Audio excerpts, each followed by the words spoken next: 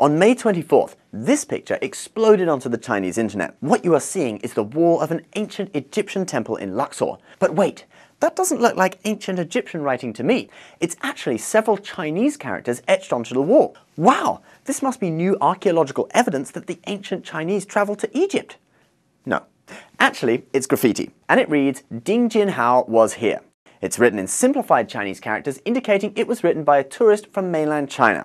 The picture was posted on Sina Weibo, China's version of Twitter, by this guy from Beijing. He describes seeing the Chinese graffiti as the saddest moment on his vacation to Egypt. Chinese netizens were so outraged by the photo that someone even did an internet search on this Ding Jinhao character and found him to be a 15-year-old middle school student from Nanjing. The boy's parents have since apologized. Statistics show that mainland China has now surpassed Germany and the United States to become the largest nation of world travelers, both in terms of total trips abroad and money spent overseas. But some mainland Chinese may not be as culturally aware as world travelers ought to be. Chinese newspaper Da Jiuan quoted one Chinese tour guide named Mr. Zhang saying, "Writing 'was here' is a bad habit of certain Chinese tourists. They may not have realized that doing this can seriously damage cultural relics." He goes on to talk about other bad habits that Chinese tourists apparently have, like making lots of noise, running red lights, spitting, defecating in public places. What? Yeah.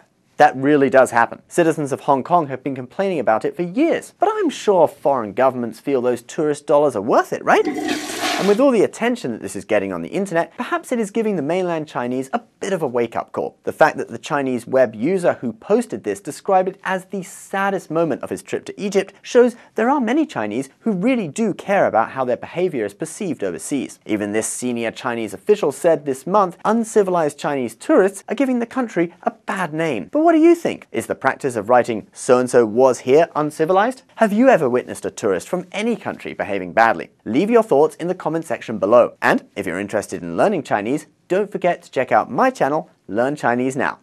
Thanks for watching.